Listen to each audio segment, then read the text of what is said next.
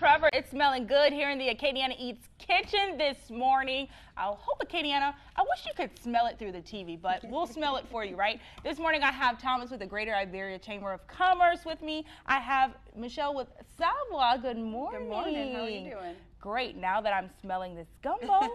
So before we start talking about the real deal here this morning, we have this gumbo. Talk to me about what you're doing right now.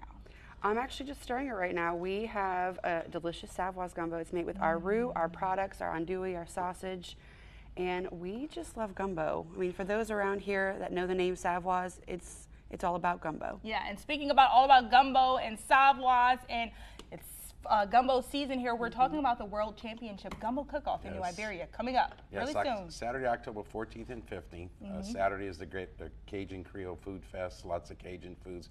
Bands both days start at 10. Saturday they'll end at 7:30, 3:30 on 3 on Sunday. Lots of great opportunities. Come down.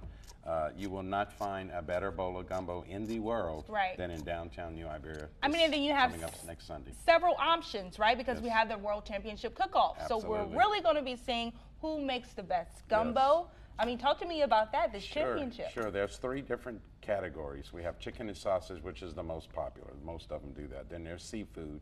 And then we have a category called melange, anything that's not chicken or sausage or seafood. So if you have rabbit, duck, anything else that you put, okra, anything you put in a gumbo that's not chicken or sausage or seafood is going to be in a melange category. I didn't know they do that. That's I how didn't we know do that was the thing. I mean, here in do Acadiana, we make anything a thing, right? That's absolutely right. And Michelle, you all, Savoie, you all are sponsoring the cook-off. Talk to me about the importance and the honor it is to just be able to sponsor an event like this. Well, Savoie has been around since 1955, and it started with Miss Eula Savoie, and she is basically an amazing woman that had a boucherie in her yard and decided to use every part of the hog. And since then, she has developed a name brand product. It's a family-owned company, woman-owned. It has been passed on. Actually, it's in the 3rd generation technically, and Miss Donna Savoie is running it right now, and she's doing an amazing job to just get it out there, to know this name as a family name. Around here in our culture, we just love family. We love to eat. We love to gather around the table, as you can see, and eat some gumbo, some delicious food.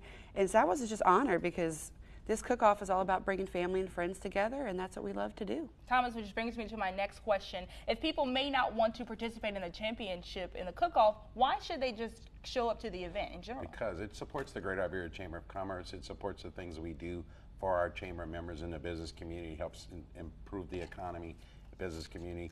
But again, it's about, it's not a ticket event to come to. You can come and listen to music. No ice chests or pets. The only tickets you'd have to buy on those 2 days is for whatever food or drink you want.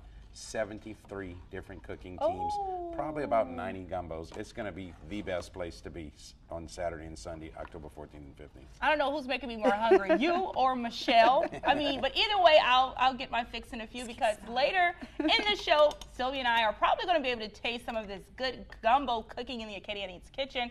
We're going to be right back with Michelle and Thomas.